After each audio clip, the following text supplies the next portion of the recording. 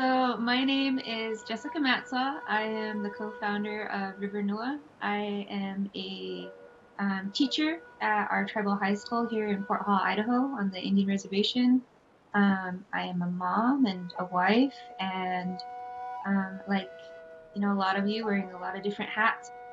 And I'm Sammy Matsaw, a grandfather, father, and husband, and extended family member here in the Shoshone-Bannock tribes. Research biologist in the Shoshone-Bannock tribes in our Fish and Wildlife Department. The Columbia Basin used to be the largest producer of salmon on the West Coast and arguably the world. And that's become greatly diminished over time. And the root cause of the ecological peril out here in the Pacific Northwest is also really inextricably linked to some of the social injustices that have occurred on this land. So I wanted to sort of invite you guys to talk a little bit about what it means to be salmon people. We're using that really as a way to bring people back to understanding like how we use the land. Because here, like what we're saying in the film is like, we look out our window every time you see a tractor pulling a disc plow down the field, they're really erasing us from the land. And that direct erasing of the land is painful. And that kind of culture, which is agriculture, is really hurtful for us to live around. And that's starting to become more relevant to the rest of us as well. We're not subject to that alone anymore. And we're starting to understand what effects that's having overall. We think about that in terms of like how we are as a salmon-based culture. And as a salmon-based culture, we are saying that all of our life is wrapped around this species. For us, it's more than just a fish, though. We're talking about how this salmon shaped our lifeways and our worldview. I think also just to add in a little bit that that's very accurate and current even today. Like salmon are very important to us in present day. We hold them in very high regard, and they structure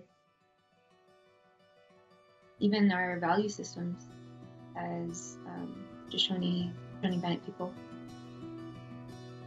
Our relationship with salmon and how our salmon brothers are being treated is very similar to how us as Native people are being treated as well.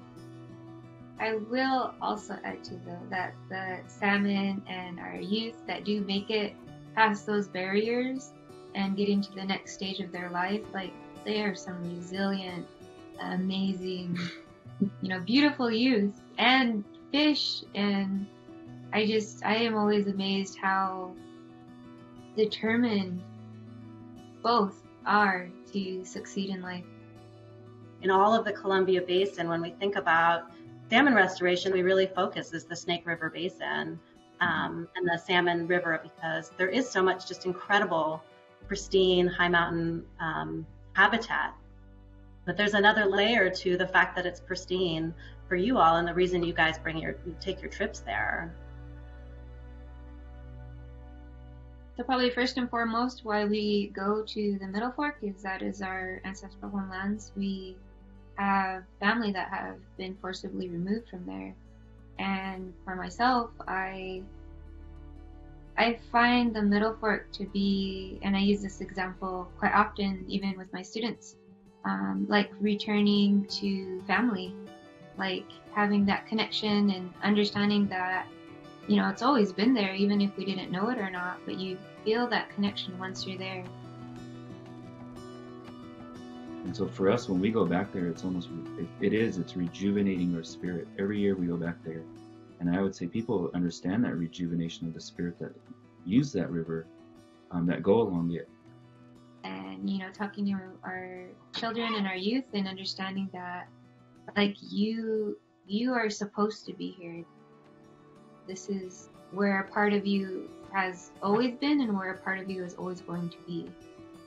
One of the questions we've talked about before, Sammy, is why now? The dams on the river have been here for a while. We've known for a long time about the impacts that the hydropower dams are having on salmon runs.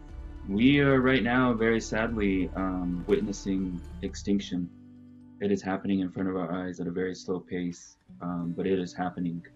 Much like climate change, it's happening in front of us, and we're starting to see the effects of it. Some of the fish that are coming back to the Middle Fork, which is a pristine habitat, those fish, I would say temporal populations from year to year, they're disappearing. So removing the 4 lower snake dams right now seems imperative given the conditions that our salmon are facing. Far more imperative than it's ever been.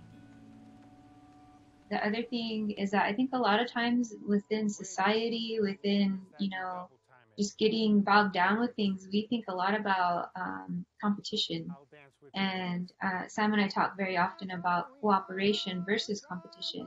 And so I think when you include Native communities who have managed these lands for since time immemorial, you're going to come across systems that have been proven to be successful. There was a time where we were living with the salmon as equals, and even more so where we considered them to be more important than human beings. And I think just sharing that space and even, making some elbow space for Native communities to speak and let you know what is important to them is really a good way to start moving towards change.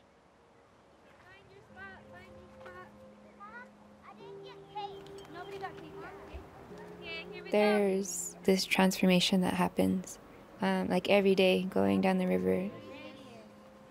We see it in drum making, in drawing,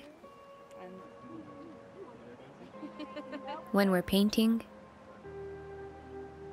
during science class, These are real big. and during math lessons. Tate, where's the radius at? The middle. I just see their confidence building in who they are. I see them coming out of their shell or coming out of this uncertainty and starting to just show us who they are and showing themselves who they are too. I just know that a lot of beautiful things happen when we're on the river together.